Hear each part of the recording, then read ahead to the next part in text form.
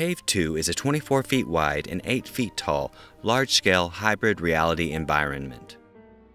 It combines the benefits of both scalable resolution display walls and CAVE virtual reality systems to create a seamless 2D, 3D environment that supports both information-rich analysis as well as virtual reality simulation exploration at a resolution matching human visual acuity. The walls of CAVE2 are built from 72 near-seamless, passive, stereo, off-axis optimized 3D LCD panels.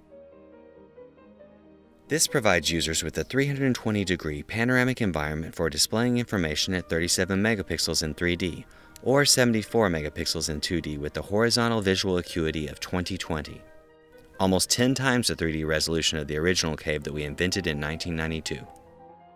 Normal 3D LCD panels align the pixels of the LCD with a circular polarization layer in front of the screen.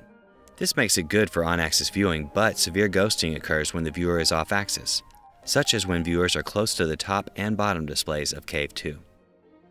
To compensate for this, we shift the polarizers to maximize the viewing volume for a range of potential viewer heights.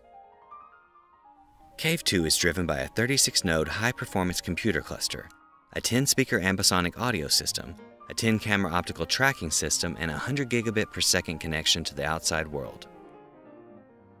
The camera tracking system allows CAVE2 to draw the 3D world from the point of view of the tracked viewer.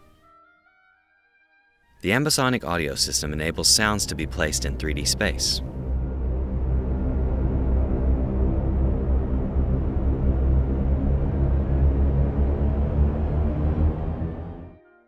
CAVE2 creates new opportunities for users to collaborate using both 2D and 3D.